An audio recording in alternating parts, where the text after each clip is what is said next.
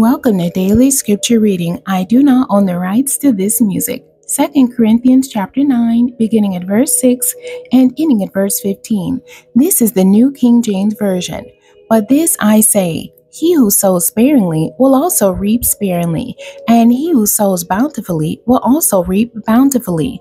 So let each one give as he purposed in his heart, not grudgingly or of necessity, for God loves a cheerful giver. And God is able to make all grace abound toward you, that you always having all sufficiency in all things, may have an abundance for every good work. As it is written, He has dispersed abroad, He has given to the poor, His righteousness endures forever.